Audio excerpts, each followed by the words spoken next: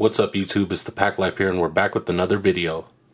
So this video is going to be a little bit different from the normal videos that I upload, you know, with pack breaks and pickups.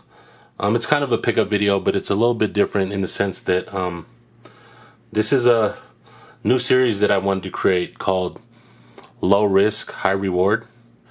It's basically going to be a series where we kind of prospect players, you know, under the radar players that, you know, you can pick up cards for cheap, and hopefully they can have a breakout season a little bit afterwards.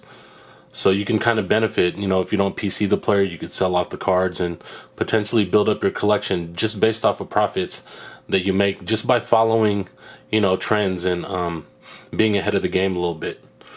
So for this first episode, and believe me, I've been dying to do an episode like this for a very long time. It's just I didn't really have the player in mind that you know, would be a good way to jumpstart this series. But as I hinted to last week, I kind of finally figured out who I wanted to begin the series with, and that player is gonna be Dennis Smith Jr. Now, Dennis Smith Jr. as the first test subject is kind of unique because he's not really an under the radar type of player. A lot of people are aware of the potential he has, the athleticism, the skill set that he has. If you've followed Dennis Smith Jr. for the past couple of years, you've known that he's been a stud since high school. I mean, all you have to do is go on YouTube, type in his name, and you'll see the crazy mixtapes that he put up in high school, and you'll see, you know, some of his college highlights. You'll see even that at Dallas, he was pretty much an offensive force. The only downside, in my opinion, to his career is that, like I said before, he's played on awful teams. So, you know, if you play on awful teams, it's kind of hard to get the notoriety and the publicity as, you know, being a superstar in the NBA because nobody's really paying attention. You know, I'd say Luka Doncic was he's the outlier in that situation simply because of the way he just dominated the NBA individually with, you know, the kind of numbers he put up. But it's not many players who, like I said, will get, you know, the notoriety if they don't produce wins and are really effective in the NBA. So that's why I believe that, you know, for this first episode, to me, it's a great opportunity, you know, to kind of showcase what I believe with Dennis Smith Jr. As of right now, if you don't know, like his cards, his collectability in the hobby is extremely low. From what I've seen, you know, just by sold listings and stuff that has been listed on eBay, his cards are extremely cheap. Now it's understandable, you know, he to people who aren't really, you know, that deep into the game of basketball, you'll see he's kind of like a sort of a you know, who only cares about his individual stats and this and that. But if, in my opinion, my honest opinion, and I've watched a lot of Dennis Smith Jr., especially in the past couple months or so, he's more than just a one-trick pony. You know, you see the dunks, you see the highlight plays, but if you look deeper and you really study his play style, you'll see that he's an amazing passer. He makes the smart basketball play. He's pretty good on defense, and he can shoot the ball. You know, despite his athleticism, that guy, he has a pretty nice touch. Whether it's a mid-range or a three-point shot, he's pretty good in my opinion. So that's really why I kind of gravitated towards collecting his cards. I believe now is the perfect time, and I'm gonna show you in the last week or so the cards that I picked up of his, just to prove a point. I'm not just gonna tout this guy and not invest, you know, my own money into this. And what's amazing about these cards that I picked up is I spent no more than $90 on all of it. So as I showed you before, this is the first card I picked up. You know, all of these are rookie cards. I believe that, you know, if you're gonna invest in a player, You know, their best cards obviously are going to be their rookie cards. I mean, short prints are good, but, you know, if you want to get the most value out of a player that you invest in, just go for the rookie cards, you know. And the autos are cool too. But yeah, so in my last video, this is what I showed you, the cornerstones.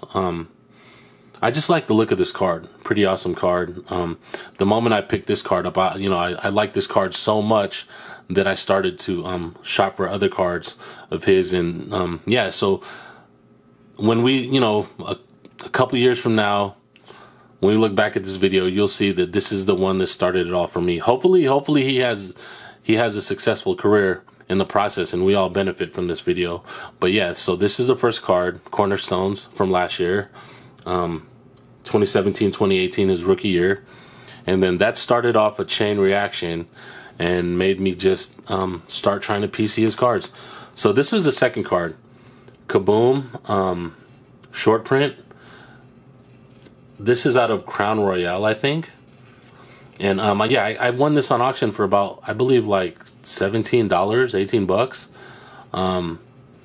Yeah, but you know, when he was super hyped up, this was easily like a $80 to $100 card. So that's what I'm saying, you know, how much he's fallen off as a PC guy. I was able to snag this for $18, and I'm extremely happy about it. So yeah, the Cornerstones was about 35 bucks, for 35, 40 bucks. This was 18, so we're at $68 with these two cards. The next card, red, cracked ice, collegiate, NC State. This one's I think it's variation 2 or something. This is a super short print. This is numbered out of 23. I got 12 out of 23. I was able to get this for I think $35. Yeah, and I got extremely lucky about this. I got hooked up on this, so that actually helped with the money that I've invested so far. If you look on eBay, this is about people have this listed upwards of 75 to 150 to even 300. And yeah, this, you know, you just sometimes when trying to PC, guys, you get lucky, and in this instance I got lucky. So out of these three cards so far, we're looking at 35, 18, and about 40. So we're looking at 58 plus 35. That's about 93. Yeah, my bad. That's 93. So I spent under 100 on these cards so far. So this is about 93 bucks for all three of these cards. You know, that's, you know, if you would tell me 3 years ago, you know, or 2 years ago when he just got into the league, that you would get these three short prints for under 100 bucks, you know, I'd tell you you're crazy. But yeah, I mean, this is how much people have given up on PCing Dennis Smith Jr. And then here's one that's less, you know, the kind of a lower, and I got this for $5. You know, I say $5, but this was actually a throw-in to other cards I got. They just threw it in there, and so I guess I'll just value this at about $5. So this is about 90. Everything combined, we're looking at about 98 bucks. And then these were just pulled out of packs. I had these for a while, so I wouldn't even consider these pickups. I just had these in the PC. Didn't know what to do with them, but now, you know, I'm focusing on them.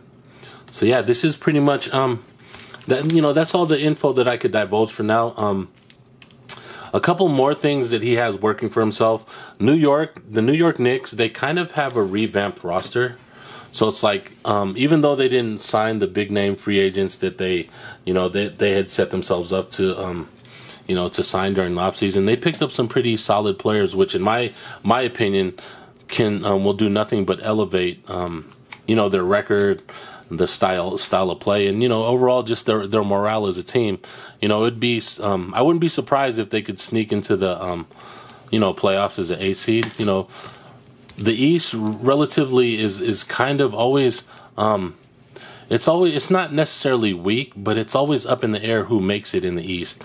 I mean, I know when LeBron played, he was always a solid lock, but, you know, aside from LeBron in the East, it was always you just never knew who was going to make it. It was always just you know, up in the air every season. So, you know, with the new players that they picked up, you know, as well as the players that they drafted, I kind of just in my opinion, I just think that they can actually make the playoffs this year. But that's still, they still have to play the game. They still have to play the season out. But that's just my opinion. My only concern is what they plan on doing with Smith Jr. since they drafted R.J. Barrett. I mean, R.J. Barrett is a dominant ball handler, and Dennis Smith Jr. is the point guard of the team. But honestly, if I had to choose, like if I was a GM, and I'm not a GM, so it's not that difficult of a choice for me. But I would start Dennis Smith Jr. I mean, honestly, I don't know. I just think he has more to offer this team right now, and have R.J. Barrett. Maybe even R.J. Barrett can still start, but he just play a different position, like small forward or shooting guard or something. But they have so many players on the Knicks rosters that they could kind of just rotate different starters every single game until they find the right group of guys. But that's it. And a couple other things too is, like I said before, Dennis Smith Jr. is only 21 years old. So there's rookies in the NBA who are older than that, and 21 is not even nowhere near your prime. It's kind of like just really starting your career. And Dennis Smith has 2 years under his belt already, so it's like he's kind of the same age as a rookie, but he's also a veteran. And another thing is, players coming into their third seasons is usually when they finally figure it all out and understand what they have to do to be successful. And this is Dennis Smith Jr.'s third season. If you own Dennis Smith Jr. cards, it would be a terrible idea to sell the cards. But as far as holding them, if you got them for cheap, I would suggest holding them for the next 2 to 3 years and just see where it goes. You can't go wrong, man, because right now I believe is the lowest point of his cards. I don't think his cards will get any lower than they are now. I mean, if you look on eBay, you can catch SIGs for like $10. You can catch RPAs, not really the high-end RPAs, but you can catch RPAs for like 20, 30, 40 bucks. So, even though I'm giving you guys advice, even if I end up wrong, it's the advice I'm giving you and the players that I'm telling you to invest in are extremely cheap. So, I apologize in advance if I end up being wrong in this scenario. But at the same time, I did a lot of research to make sure that we don't invest that much money and it doesn't affect us that much if it doesn't turn out the way we want it to. So, yeah, man, I hope you enjoyed this video. I apologize for it being so long. Like I said, I'm just extremely passionate about this series. I have plans to continue it. I'll try to do as many as I can, and I'll try to improve every single time I put up a new episode. Well, I hope you enjoyed it. This is the Pack Life. I also hope you had a wonderful day, and I'll just catch you on the next one. Peace.